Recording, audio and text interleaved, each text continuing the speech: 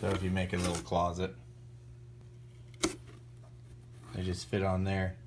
And I used a pegboard rack and a box.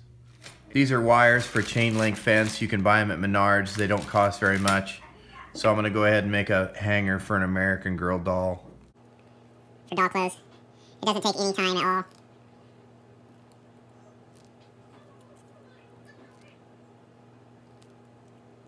This stuff's really easy to work with. You don't have to be strong or anything like that. It'll just work.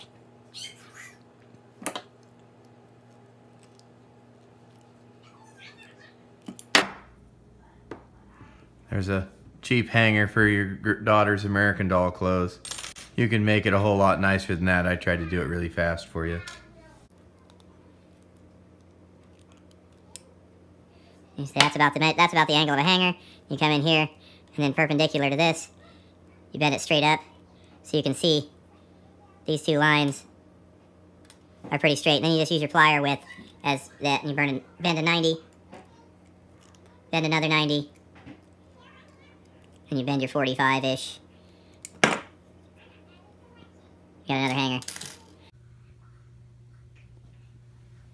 So if you make a little closet, they just fit on there.